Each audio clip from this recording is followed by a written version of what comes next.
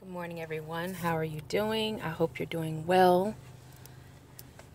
If you're new to my channel, please subscribe. Don't forget to hit the notification bell so you'll know when I post new videos or go live. As you can tell from the title, this is a Sciencetalk article. It's very important information in all of my Sciencetalk videos. If you're not interested in science and technology, I suggest you do so quickly due to the advances and the new discoveries in science and technology, as well as engineering. So in this article, they discuss a new form of DNA discovered inside living human cells. Lab work previously suggested the existence of iMOTIF structures, but only now have they been seen in natural conditions, and I will add to that they've been seen in real time, and I'll explain what that means in a minute. This was published in The Independent 21 hours ago. There are several comments below. So we come down here to this image from the video, and to the left, you have a fluorescent image of a cell, a human cell. The blue area is the nucleus of the cell that's been stained with probably DAPI, D-A-P-I, which attaches itself to nuclear proteins, DNA as well, RNA. And the green area, that stained fluorescent dye, is tracking these iMOTIFs, which are loop structures that come off of a standard double helix of DNA. So the double helix on the right side is shown in a picture, a drawing, with two double helix in white and the nucleotide base pairs, adenine, guanine, cytosine, and thymine, seen in blue as the blue lines. But there are times where they recognized strange, non-canonical or abnormal, in some cases, looping that occurs as the DNA is being replicated, meaning the DNA is reproducing itself. So this is the beauty of nature, the beauty of the Creator providing our bodies the ability, our cells, the ability to reproduce themselves. And now they're recognizing that there is another way DNA is able to replicate itself and able to probably repair itself as well due to external stimulus, such as radiation, stimulus that would include your diet, your level of activity, metabolism, and so forth. So what they did is they attached this Y-shaped structure in white, shaped like a Y, that's an antibody. They attached it to the green area, so it only recognizes that green color, that green fluorescent dye, GFP, and they're able to see that under the microscope on the left side within a real cell. They also have different motifs, double motifs, such as the red that they've stained with the red fluorescent dye, perhaps like a M cherry or Tritsy, Texas red, something like that. The green would be like a Fitzy or Alexa 488, something like that.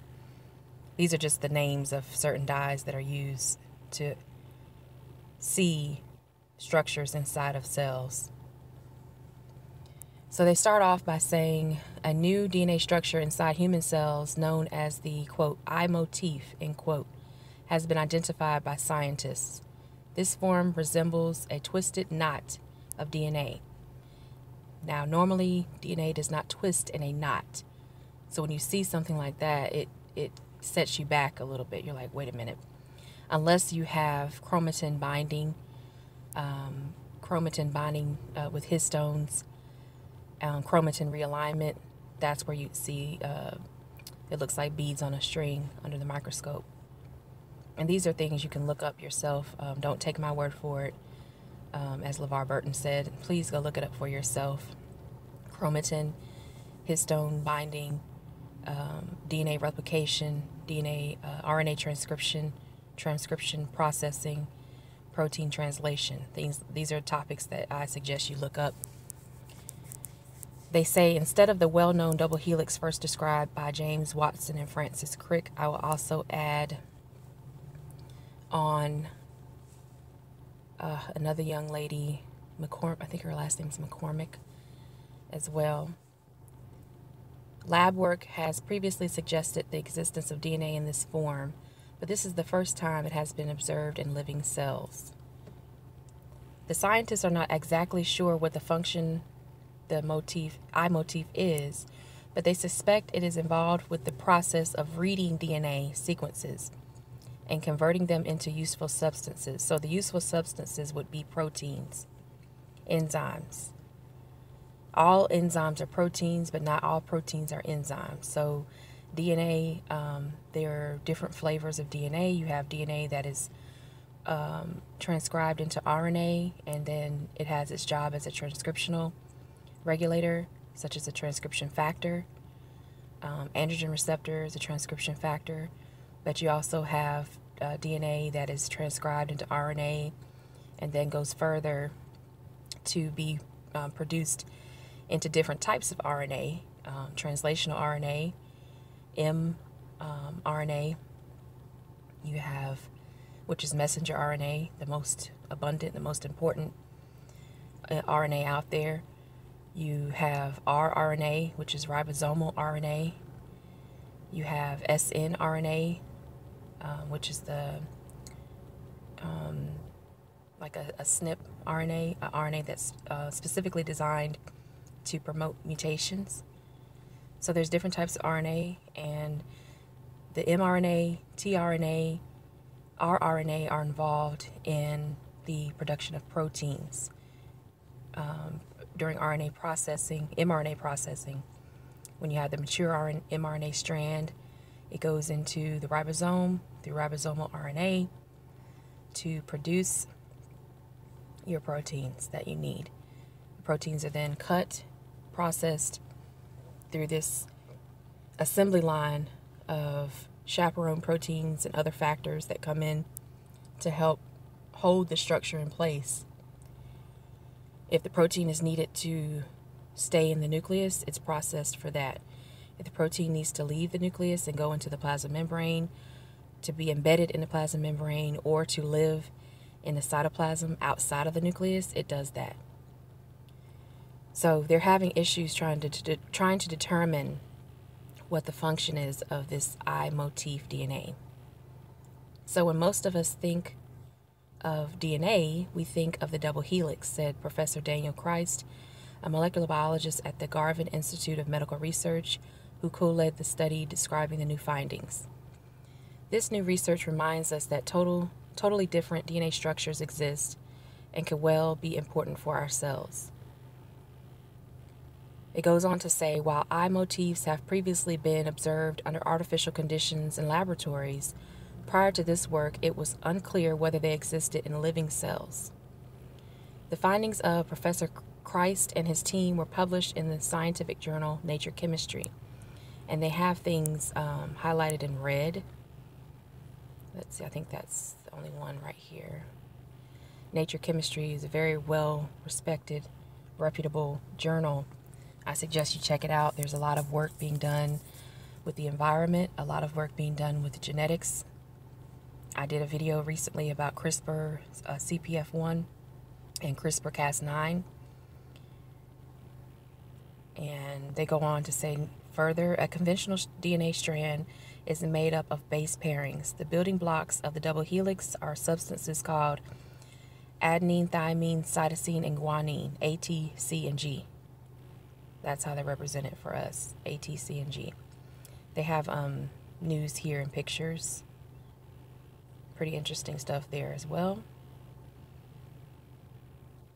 So generally speaking, the structure of the molecules comes from adenine binding with thymine and cytosine binding with guanine. But this is not the case with the iMOTIF. The iMOTIF is a four-stranded knot of DNA, said Professor Marcel Dinger, the study's other co-leader. In the knot structure, C, cytosine, letters on the same strand of DNA bind to each other. So this is very different from a double helix where letters on opposite strands recognize each other and where C's bind to guanines. In order to locate the iMOTIFs inside human cells, the scientists designed tiny probes that could recognize the DNA knot. So tiny doesn't mean you can see it with your eye. It doesn't mean the size of an ant. These are microscopic probes. Probably oligonucleotide probes because they're dealing with base pairs, nucleotide base pairs here. The probes were made using antibodies, Y-shaped molecules that bind with specific substances. And in order to test that, you have to use the oligonucleotide probe, and they usually have like a cassette that they use to test the efficiency of the antibodies. So you're testing for specificity, and you're also testing for how specific it is and the tightness of the binding.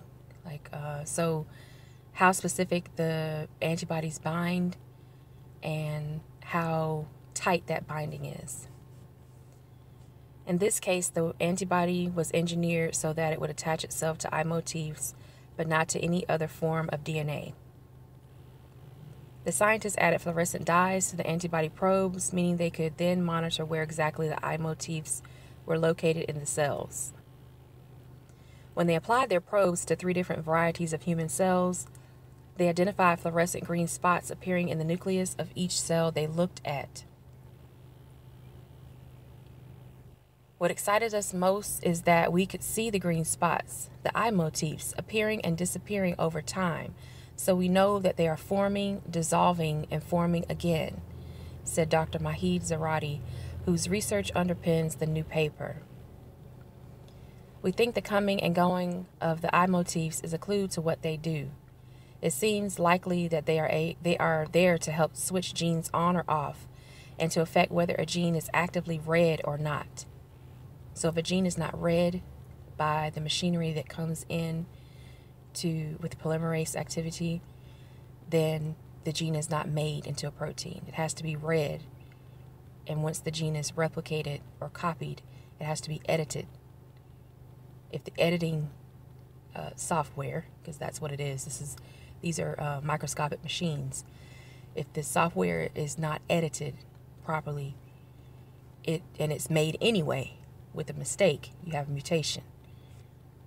If the software is, or the DNA, I'm using the term software for DNA, if the software is not copied and edited properly, it could also be discarded if it's caught in enough time. So they say the researchers also think this transient nature is the reason this form of DNA has eluded scientists for so long. It's exciting to uncover a whole new form of DNA in cells, said Professor Dinger.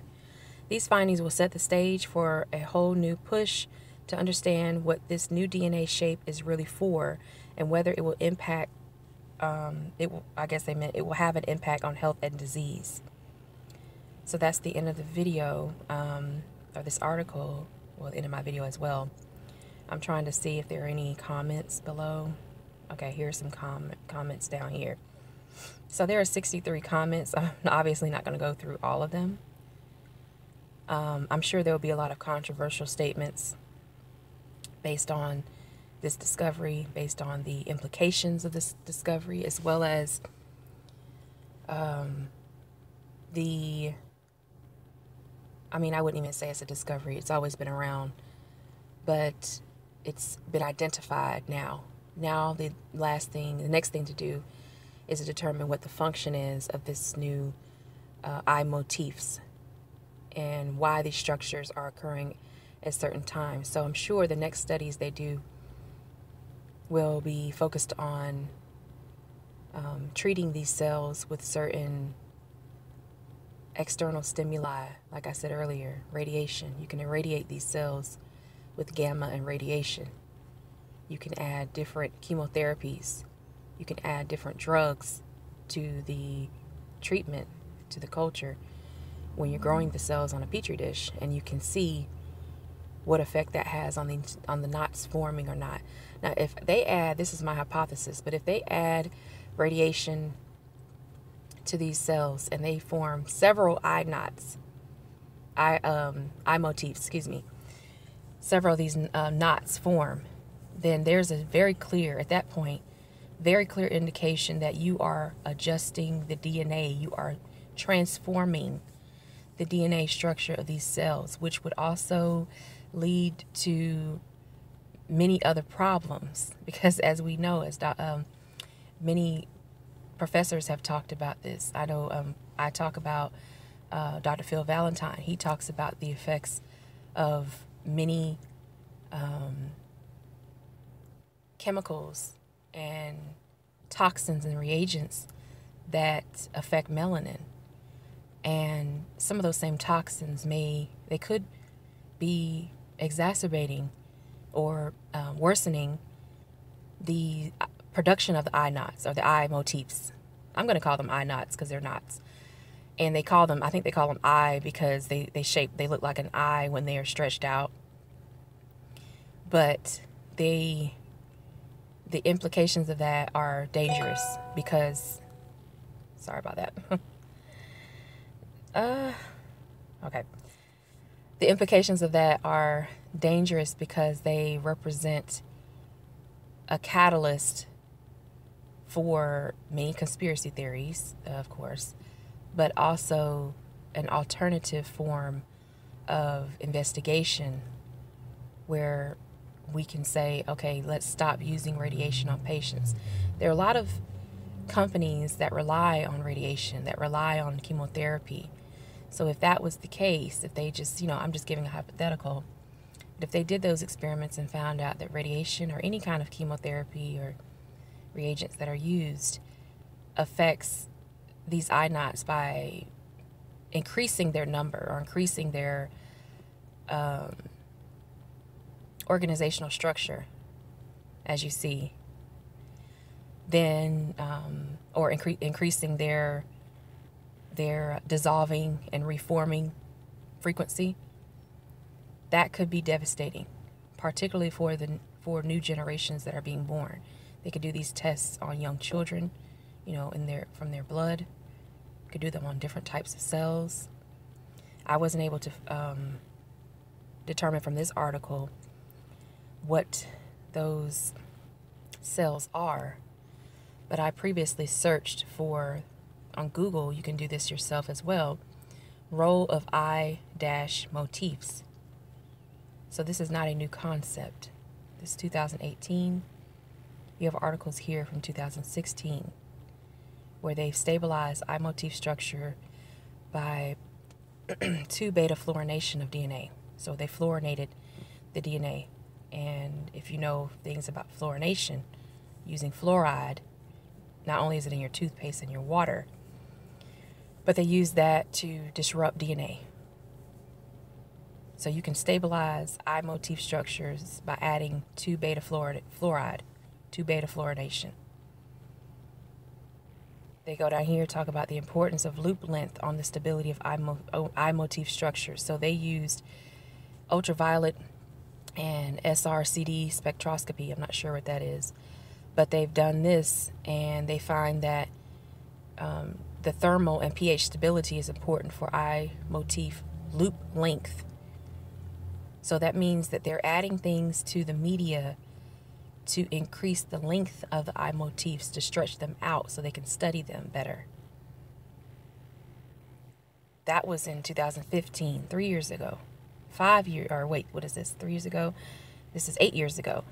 Making sense of G quadruplex and iMOTIF functions in oncogene promoters. So oncogene promoters are promoters of the DNA that push the cell towards cancer.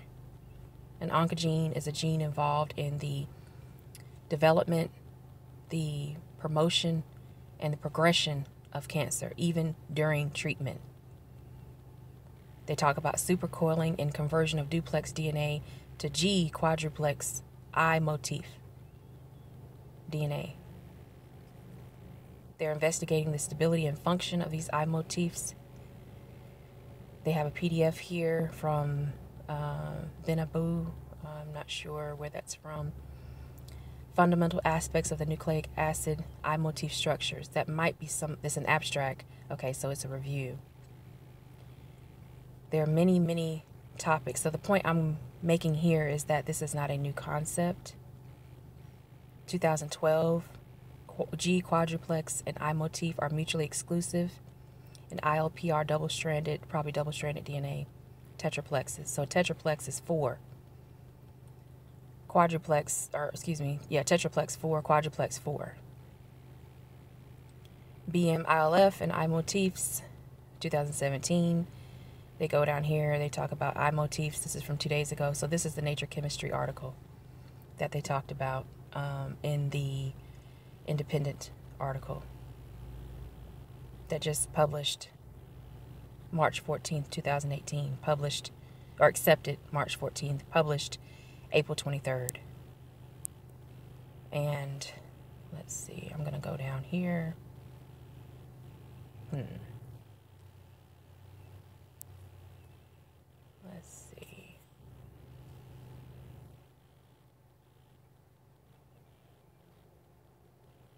They may have to have a... Yeah, I think I have to have a... right here it says you have to have a subscription. So if you look at this, $59 to subscribe for full access, meaning you have access to their data. You have to pay money to see their data.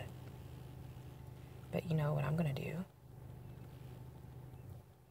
which is what you should do when you find something interesting, especially like a science article like this,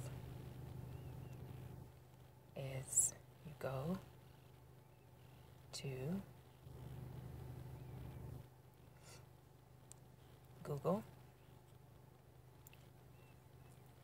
images, and that's what I do. So these are the cells they used. This is a picture from them, from their paper. MCF7, breast cancer cell. There's breast cancer cells, cell line. U2OS, that is, I think, fibroblast cell. HeLa cells from Henrietta Lacks, a black woman. HeLa cells are cervical cancer cells. These are the 3 cells they use excuse me, to identify the iMOTIF structures. In the HeLa cells, you can see on the right when they added DNase 1 plus the iMOTIF antibody, there's only a few, maybe 2 places within a nucleus that's showing up. MCF7 is a breast cancer cell line derived from a white female patient. You have more. There's 1 in one of the cells, and 1, 2, I think 3 in the other cell. One of them's kind of dim. iMOTIF structure showing up. So then we come down here and they show their data with the expression. When they add different antibodies, you can see the expression change over time when you compare different treatments.